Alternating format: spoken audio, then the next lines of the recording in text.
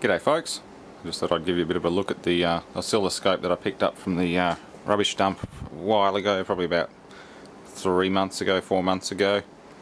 It's a Trio CS1556. It's pretty old, I think it's 5 or 10 megahertz at the most, 2-channel. I need to get some proper probes that fit onto these old-fashioned banana plugs. Probably not too hard. I'm going to try and just strip some coax back as Sparky Project suggested. He's done it in the past, and just insert one end in here and then shielding it obviously go to the outside of the plug or the ground. Yeah, it's pretty decent little unit. It's very old though. I don't know how reliable it's going to be for picking up ripple on power supplies. I do notice that the dot or line goes diagonally. It's not square with respect to the grid on the screen. It didn't do that last time I powered it on, so I'm wondering if something's going wrong. Maybe one of the grids is losing voltage and the electron beam's being deflected the wrong way. It's illumination for the grid. It's got some lamps behind it. Intensity I can turn down a bit. Focus again.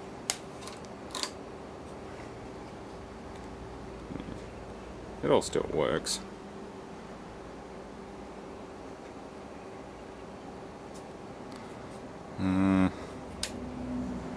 Trigger level control, position.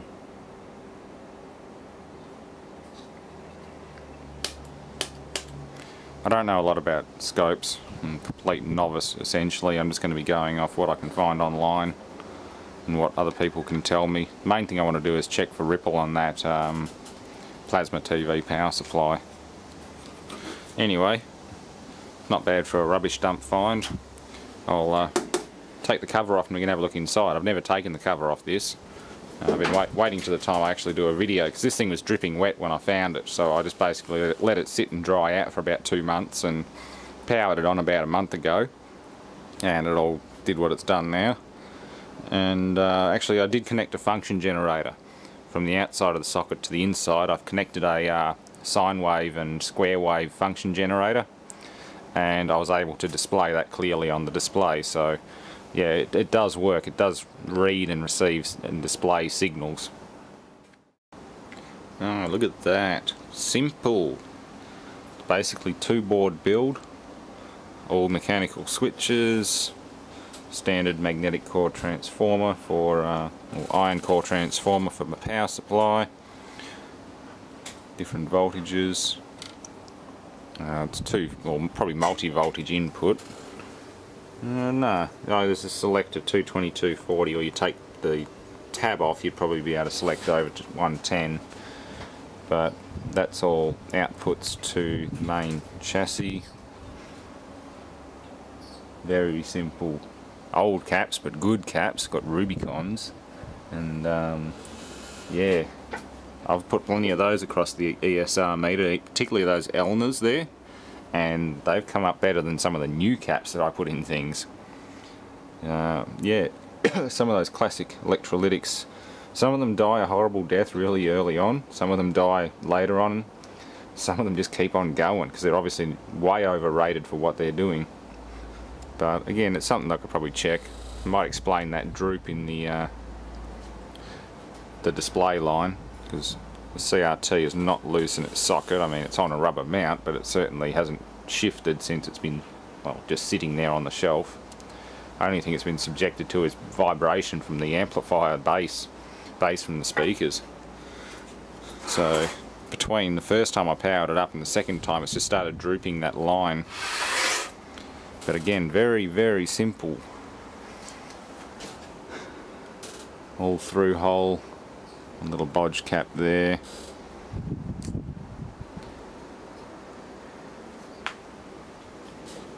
Sun glare, it's a nice 34 degree day, although the wind seems to have come up a bit early.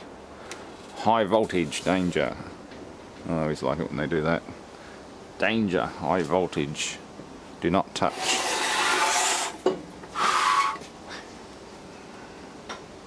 NEC, Nippon Electric Company. Needs a good clean, that's about it.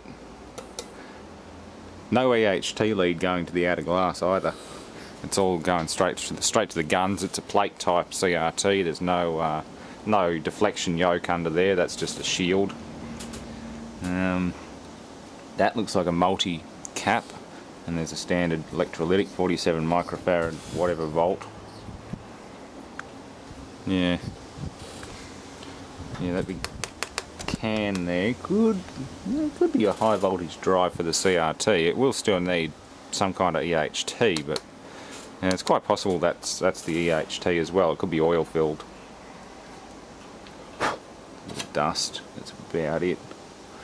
Little axial cap there. There's that 1 microfarad 250 volt. That's on the calibration. Yeah, lovely.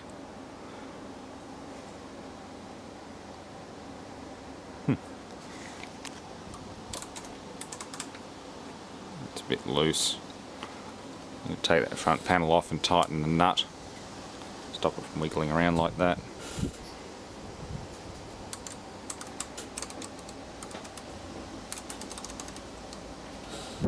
The centre knob controls the potentiometer on the back. And switch, of course, it's got a rotary switch on the back of it. Very nice. Needs a little bit of love and care, but that's about it. The thing just wants to work. Now to give it more than just a function generator signal.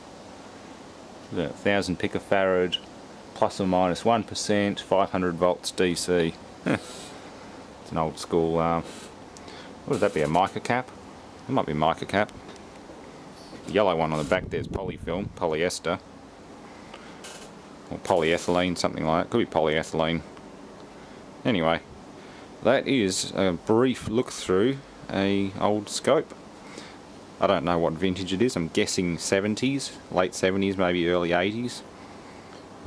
Doesn't appear to be any ICs in here. There don't appear to be any ICs in here. I don't know what's under those cans there, but apart from that, I'm not seeing a single microchip. It's all transistors. So yeah, 70s era. Even 1980s scopes seem to have a few ICs in them. This one just doesn't have any, unless there's a couple hidden under those 2 metal cans right in there. But yeah, I don't know. I do like that sticker though. Little classic NEC stuff. NEC made awesome CRT televisions. I actually have an NEC Plasma Sync Plasma, and that thing is just loaded with features for its age. It's basically a broadcast monitor. It's got BNC high definition connectors on it.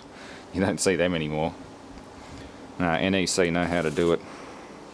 Anyway, that's all for now, and thanks for watching. That's a fascinating bit of equipment. I'm glad I saved this. Z-axis input.